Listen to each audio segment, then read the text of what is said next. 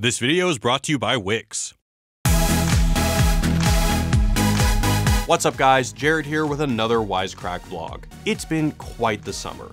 The 22 film long Avengers Infinity Saga ended along with the 73 episode long Game of Thrones. And as I'm sure you know, the two endings received widely different reactions. Now we've already dissected the narrative and structural elements of these two conclusions, so don't worry, I'm not here to beat that dead horse. But I am here to hopefully rethink the problem altogether. What if ending Game of Thrones in a satisfying way was actually impossible? What if the reason we love the show is the same reason it could never gracefully end?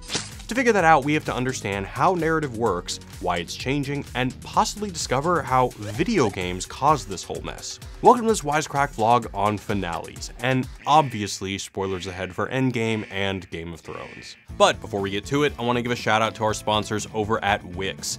Everything is online nowadays, and if an employer is looking up your name, you definitely want the first search result to come up with something positive. With Wix's advanced SEO optimization, your site will be the first thing that comes up in the search and allow you to put your best foot forward in every situation. In our previous Avengers video, we asked you to send us your Wix site, and again, you guys sent us some amazing stuff. Today I want to feature the work of Justine. Justine offers personalized piano lessons, and her site is complete with tutorial vids, warm-up exercises, and more.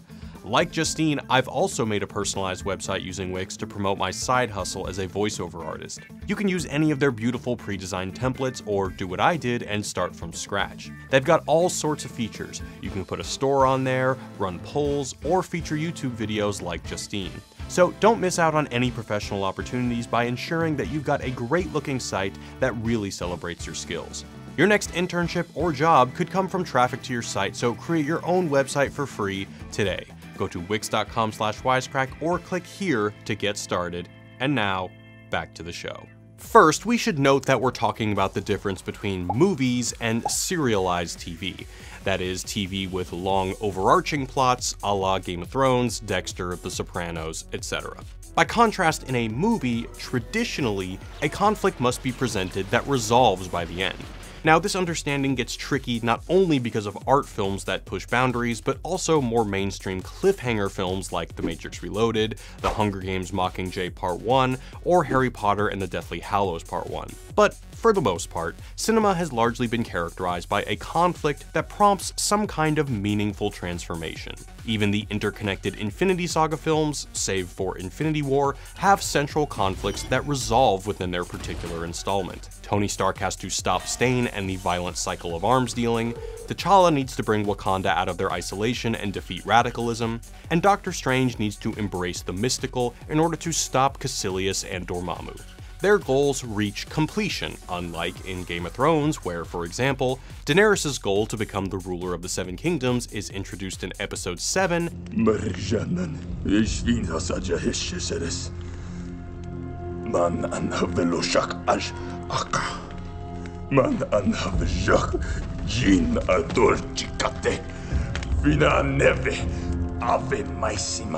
and doesn't get resolved until many episodes later. At the bare minimum, something needs to happen in a movie.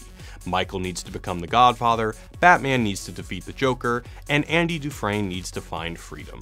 And for a while, the same standard was largely leveled at television. Larry, Curly, and Moe need to cause a mess, Ricky or Lucy need to learn a lesson, and the crew of the Enterprise has to extricate themselves from whatever problem is posed by the alien of the week.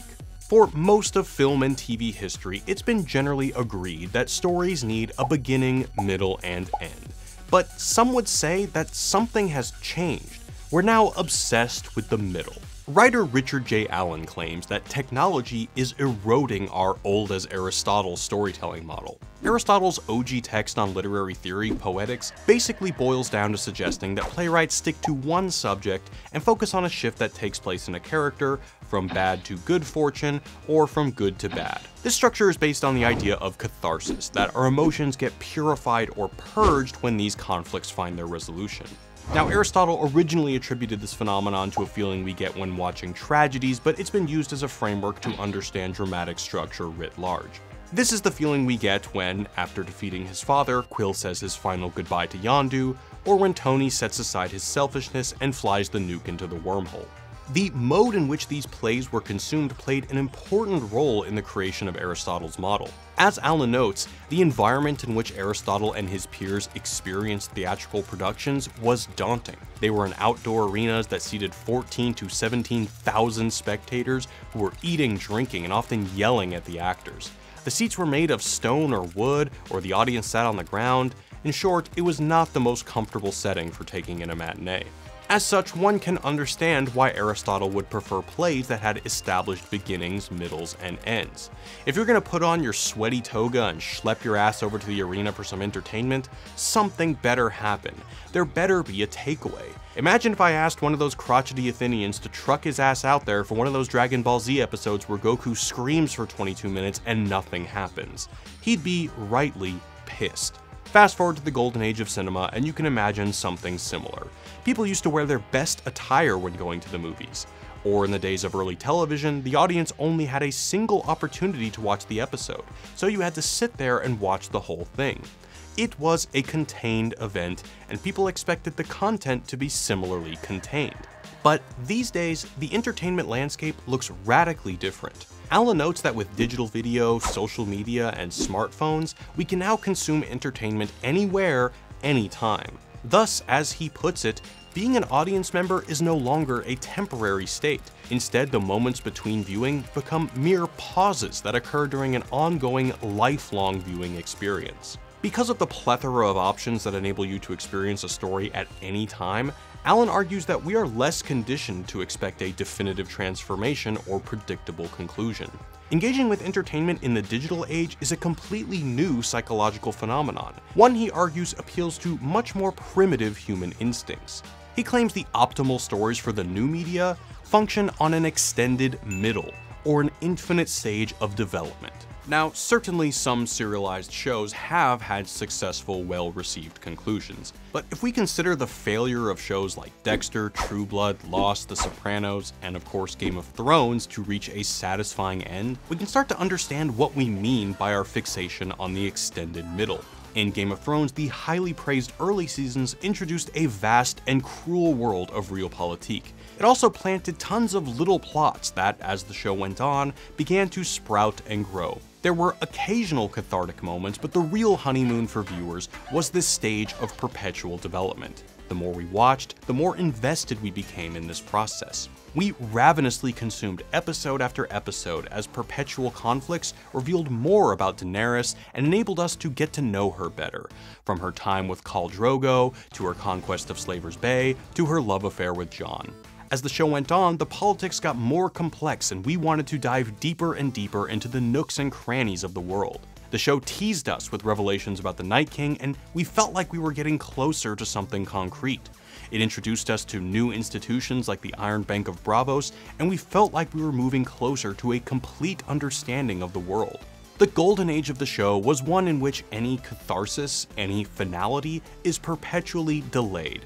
By contrast, Marvel films were always built on a foundation of beginning, middle, and end, both within each installment and the overarching phases that built to one final conclusion, defeating Thanos. Interestingly, Alan pinpoints a specific cultural culprit for our extended journey into narrative middles: video games. In games like The Sims, Roller Coaster Tycoon, or MMOs like WoW, you cruise through a never-ending middle. After all, there's no point where you smirk with relief as you've landed your sim the job they've always wanted and can successfully close the game for good. Now, of course, this doesn't apply to all games. Some, like The Last of Us or Resident Evil 2, still present a goal and build toward a conclusion. But even in a game like Skyrim, which does have a narrative end, people get lost in the limitless expanses of middle side quests. Another way to view this phenomenon is taking a cue from psychology. In a recent Wired article, writer J. David Bolter argues that the phenomenon consumers experience when engaging with modern entertainment is akin to psychologist Mihai Csikszentmihalyi's concept of flow. Bolter, citing Csikszentmihalyi, defines flow as a state in which people are so involved in an activity that nothing else seems to matter. The experience itself is so enjoyable that people will do it even at a great cost, for the sheer sake of doing it. This concept also gets used in sports and competitive activities. If you've ever been in the zone, you've experienced flow. For Bolter, we don't desire catharsis as much today. We prefer to lose ourselves in the flow of the viewing experience. This is what Perpetual Middle offers. It offers never-ending world building, never-ending character development, and introductions to new plot points that promise to build to something great. Who cares if it actually ever does land at that something? The build-up is, in itself, extremely satisfying. Binge-watching serialized TV and playing video games, to quote Bolter, offers the viewer, player, or participant not only pleasure in the moment, but also the seductive possibility that the moment might go on indefinitely. Point is, if you consider this shift in media, it becomes appropriate to ask, could Game of Thrones have ever achieved a satisfying ending? Could a show built on the honeymoon period of extended middle ever really satisfy in the same way with a conclusion? A quick look at this collection of graphs that charts the IMDb scores of shows as they approach their series finale is telling. Most of the serialized shows tank when they arrive at their end, while the episodic shows maintain favorability much more gracefully. This can't be a coincidence. It can't be that all the competent writers leave before the final season, or that only episodic TV attracts talented artists. It's not that we need to stop criticizing Game of Thrones. Again, we made a whole video doing just that. But media like Game of Thrones may not be built to end like cinematic universes are. With serialized television, we don't seek the catharsis that is perhaps implicit in a contained narrative experience. One is built to end, the other to keep on going. So what do you guys think? Will the ways in which we consume media continue to transform storytelling? Will there ever be an end to a serialized TV show that's better than its extended middle? Let us know what you think in the comments. Thanks to all our patrons who support the channel and our podcast. Don't forget to hit that subscribe button, and before you go, I want to give another shout out to Wix. In our last video, we mentioned that we'd be sharing some of our favorite Wix sites. Justine sent in her site advertising her personal piano lessons, and honestly, kind of made me wish I was good at piano. Continue to share your websites by emailing us using the link in the description, and if you haven't made one yet, do so at wix.com/wisecrack. It's free and can only help. And as always, thanks for watching, guys. Peace.